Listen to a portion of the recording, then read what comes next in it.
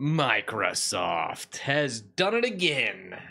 Well, actually, they're actually doing good stuff this time, but they've released more things, and it was actually, I think several months back, I did a little story about Microsoft releasing a bunch of patents and joining the open source community.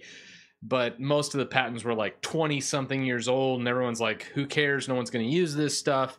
But it's cool that they actually open source something for once instead of making closed and proprietary stuff. Well, they finally released something that people use, but we were already kind of using it on Linux. And I'm talking about the ExFAT file system. It's kind of interesting that ExFAT, which is used a lot with like SD cards and some things like USB drives on occasion for like bootable drives, and a lot of digital cameras use the ExFAT format because you can go above 4 gigabytes when it's formatted in ExFAT. Whereas if it was in like FAT32, you'd be stuck at that 4G limit, which roughly in video terms, that's about 30 minutes worth of recording at 1080p. And if you're doing 4K, obviously that's not going to work. But needless to say, it is used. As far as is it used in your desktop, is it used in computing? Not really. I mean, it's very rare I'd ever see a computer actually formatted in ExFAT. And in fact, I never have. I've only seen like maybe the occasional SD card. And what has happened is, I think sometime in 2010, Samsung already created some drivers called Fuse or Fuse FAT drivers for Linux. So we've been able to use ExFAT for a while.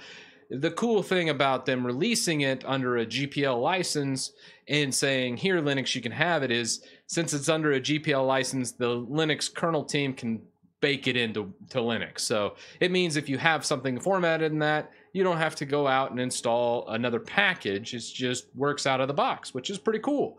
So not really that big a deal, though. Like Mac and Windows had this native, and Linux, if you actually use this format from your camera or whatever it might be, you would just go ahead and install this package and it would be fine as of like 2010. So it's been 9-10 years. However, it being native out of the box, that's a good thing. But it kind of brings us back to this, do we even want Microsoft in the Linux community kind of mantra? And the reason why you'd actually have this question, most people would be like, hey, someone contributing, actually helping, that's awesome. Bring them on. We always love that.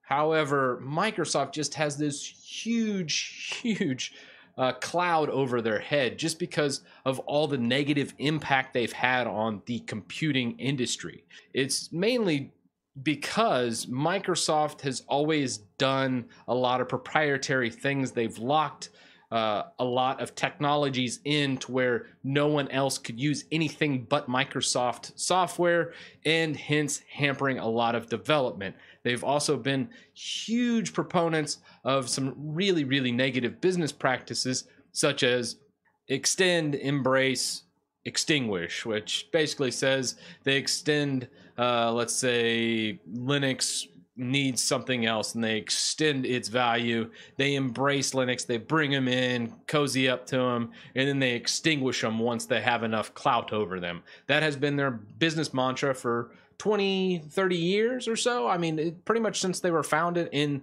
the late 70s, early 80s. And it has a very negative history over this because of the extreme bad business practices of the company. So with that, many people don't like Microsoft's help. So that's a very interesting point. And the cool thing about Linux, I'm not in this camp. I think Microsoft releasing the occasional thing that helps out a little bit is great.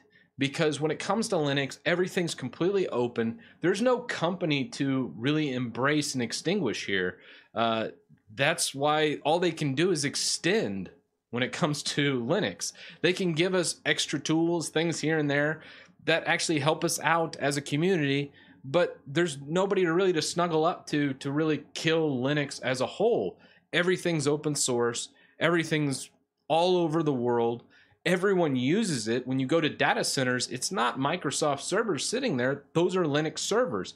Linux already runs the world. It runs so much as far as the networking aspect, the server aspect. Microsoft's already lost this game.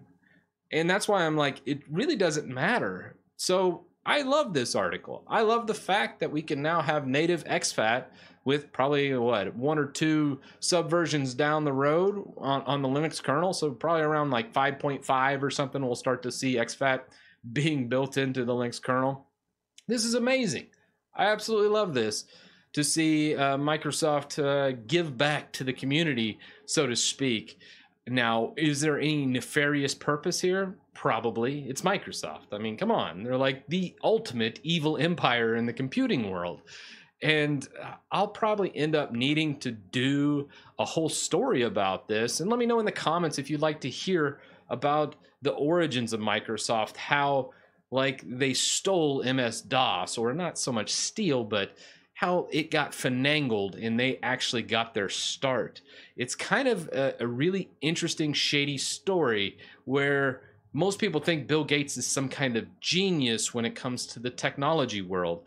And really, the true story behind that, as I see it and how I've been told about, and I have certain sources and other things I've read and kind of pieced together here, that kind of the really only innovation he's had was really around the basic language, and that was the extent of it. When it came to the operating system, that was a lot of borrowed code and a lot of other shenanigans, and how he actually got to deal with IBM and the exclusivity.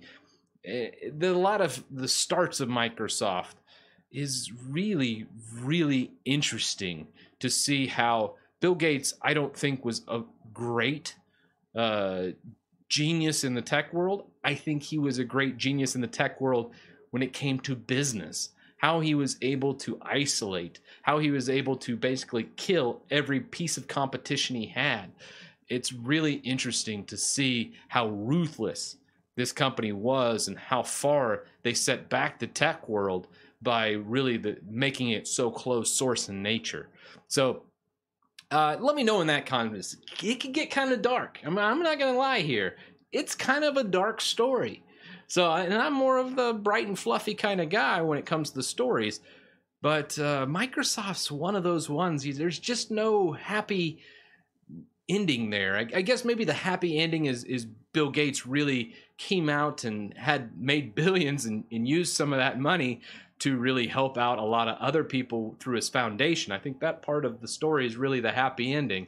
But as far as the company Microsoft, there's so much stuff there that I think so many average people just don't realize, and how much they didn't contribute to the evolution of the personal computer, and how they pretty much stifled a lot of innovations and competition, and really set back the computer world many, many years in my eyes. But that's the difference between open source and closed source, and really you're starting to see the evolution of that when it comes from closed source back in the 90s and early 2000s to more of the open source nature of today. It's really amazing.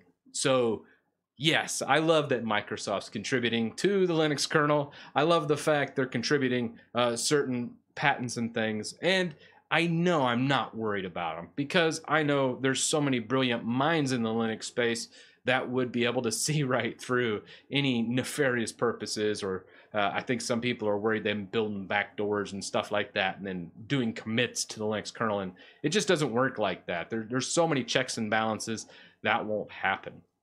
But anyways, let me know your thoughts down in the comments section below, and I'll probably do a story on Microsoft, but just let me know how you guys want to actually hear this. How do you want it played? I'd probably have to break it up into parts, because it's such an involved story, and really the thing that's most interesting is the origin story of Microsoft and how I think so many people get it wrong.